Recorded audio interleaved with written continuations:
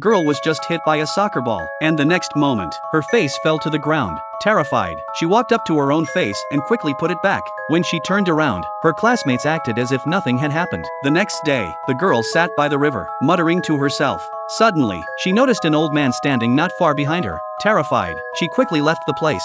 That night, the girl woke up from a nightmare, only to find herself tied up and unable to make any sound. A tall figure slowly approached. It was the old man from earlier. He stared eerily at her, then took out a long iron needle, ready to do something to the girl. Hearing her screams, the parents rushed in. It turned out the girl had a horrifying dream. After comforting her back to sleep, the mysterious old man actually arrived at the girl's home. He came to her bedside again, put on glasses, took out a scalpel, and began to operate on the girl's face. The next moment, her face was taken off. Surprisingly, the girl was a robot. Her parents had just called the old man to tighten the screws, and they even deleted all the memories of that night. She would never know she was a robot.